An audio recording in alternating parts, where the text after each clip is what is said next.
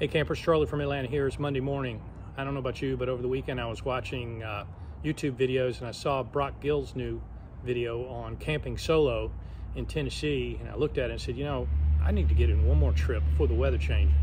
And then I started watching MotoPhoto Adventures videos, and they're tricking out Jason's 901, and they've got a contest to name it, by the way, and I voted for Thor.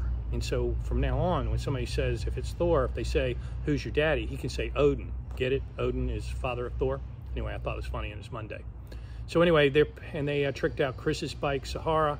So I'm watching this, and I started watching more Brock Gill, Smoky Mountain 500. Then I started watching the bearded Grump, Smoky Mountain 500. And I'm sure you're aware, but just in case, our boy's down, needs our help.